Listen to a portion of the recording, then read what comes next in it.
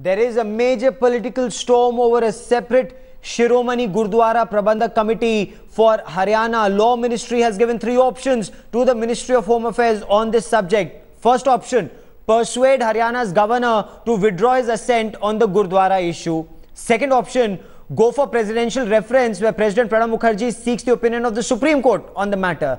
Third option is go for President's rule and dismiss the Bhupender Singh Hooda government in Haryana.